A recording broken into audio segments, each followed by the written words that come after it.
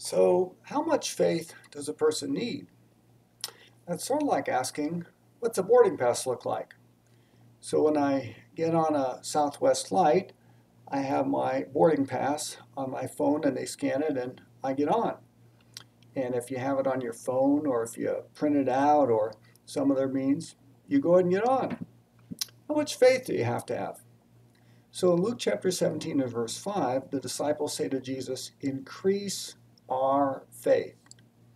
Wait a second.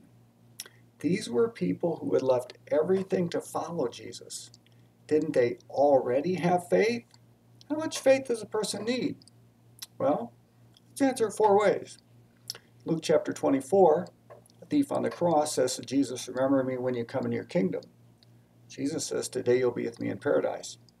You have to have faith enough to say, remember me when you come in your kingdom, Jesus. Or in Luke chapter 11, they said, teach us to pray. You have to have enough faith to say to Jesus, show me how to pray. Or how about in Luke chapter 6, where Jesus teaches, they had enough faith to listen to Jesus' teaching. And how about this? In Luke chapter 17, they had enough faith to want faith. So it seems to me that if you have enough faith to say to Jesus, remember me when you come to your kingdom, if you have enough faith to want to learn how to pray, if you have enough faith to listen to Jesus when we come to, say, church or Bible study, or when you read your Bible on your own, and if you have enough faith to want to have faith, you've got faith. Now, what about doubts? Well, remember that the one Jesus said was the greatest man in the history of the world up till that time, John the Baptist, in Luke chapter 7, had doubts. But Jesus gives him more evidence and helps him with his doubts. So if you have doubts, don't worry about that. John the Baptist had doubts and he was able to make it through. Faith, enough to say, remember me when you come in your kingdom.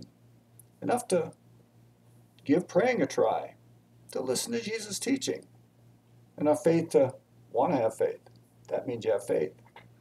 You see, we don't save ourselves by our faith. God saves us. It's our faith.